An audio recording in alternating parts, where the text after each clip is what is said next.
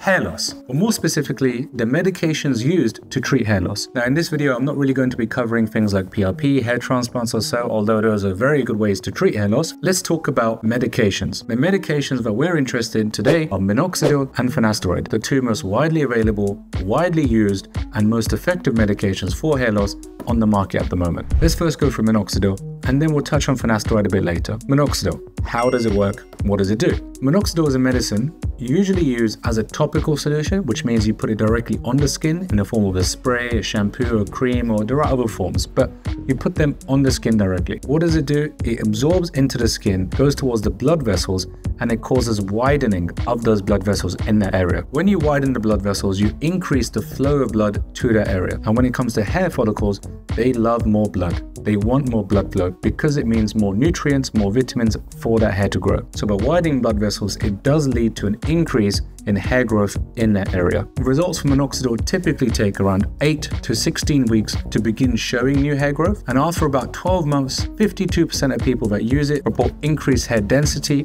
and length. So it is quite effective. Now let's talk a little bit about Finasteride. Finasteride doesn't work the same way that Minoxidil works. What it does, it actually blocks a hormone called dihydrotestosterone. This is a specific form of testosterone but is more highly active, and is actually the form of testosterone that leads to the majority of what we call androgenetic alopecia, or testosterone-caused hair loss. This is why men get a lot more hair loss than women do, because of higher levels of DHT, or dihydrotestosterone. What Finasteride does, which is taken as an oral tablet, is it blocks or reduces the levels of dihydrotestosterone within your body. And over time, this leads to less of an effect on the hair follicles, which allows them to regrow both thicker and longer and create more numerous hair follicles in that area. These medications can be used together, so Minoxidil is best used as a topical solution, as something to put directly on the skin in the area you want it to treat. Finasteride works way more effectively when it's used as an oral tablet, so taking it by the mouth and swallowing the medication, it would work much better that way. Using both together, so topical Minoxidil with oral Finasteride, leads to far better results. But they are both forms of preventative medicine. They're not curative. So if you're completely bald with no hair at all, then using Minoxidil and Finasteride is not going to make much of a difference. But it is preventative. The ideal candidate for people using this medication is going to be the people that have thinning hair. The hair is not completely gone, it's just a lot more thin, because both of these medications, they need something to save. They try and prevent further hair loss, which allows hair to regrow. It's far better to use them early on in the hair loss journey to prevent further hair loss. Once you haven't gone completely bald, then the only way to really put hair back in that area is going to be a transplant. It's a form of preventative medicine, meaning start it early when you notice the problem coming, and you'll get far better results than trying to start it a bit too late where it might not be as effective. I mean, how do you actually use it? Well, Minoxidil is used very easily. Usually it comes in the form of a spray or a shampoo.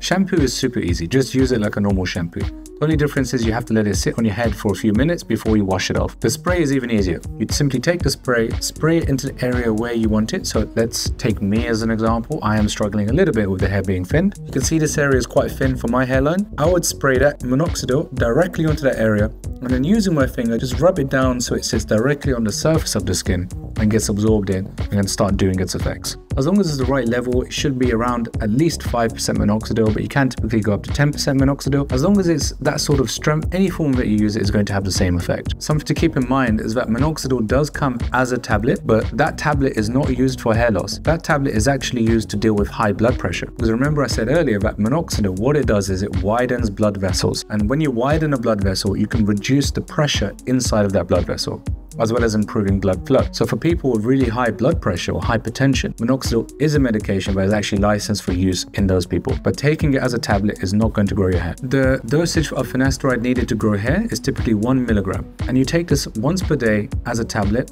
usually early in the morning. It's very simple to do.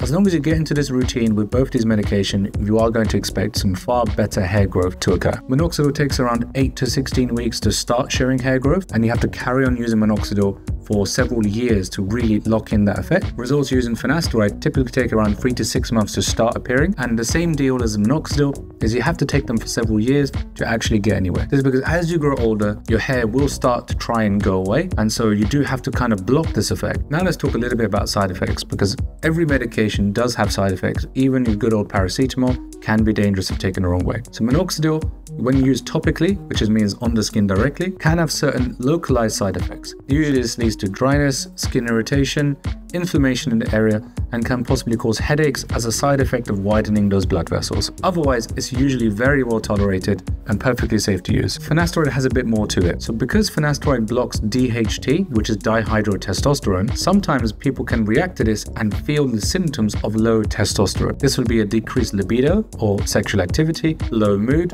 and low energy. These side effects usually go away if you stop using the medication. So there is a bit of a question about how long do you have to use these things, and typically most people have to use them for several years. And I'll give you an analogy or example that can help explain it. Let's say you want to go to the gym and you're trying to increase the strength of your muscles. Let's take one muscle, let's take the biceps for example. Let's say every few days you go to the gym and you're always doing a bicep workout. Very quickly you will gain mass and strength in that muscle. However, let's say you do that for a few months, you've gained all this mass and strength, and then you stop going to the gym. Well, what will happen is you will lose some mass and you will lose some strength in that muscle. But compared to where you were at the beginning of the regimen, you will still remain at a higher level, a higher baseline level compared to the start. So let's say you started here, as you trained, became this strong and this big, and as you stopped training, you came down to here. This is still higher than where you started. And that's a good analogy for explaining how minoxidil and finasteride work. The more you take them, the longer you take them, you will maintain this hair growth. When you stop taking them, you will lose some hair growth and some hair will be lost, but you'll still be at a better state and a better starting position